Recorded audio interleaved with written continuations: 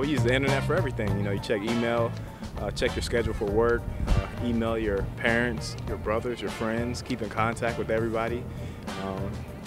You know, just use it every day, pretty much on the hour.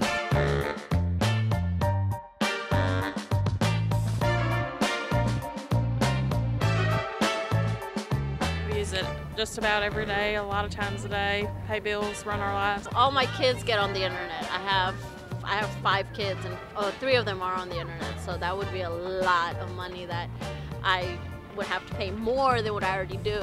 I think for people that don't have a lot of money, I think it would be a problem. Their access to the internet would be limited.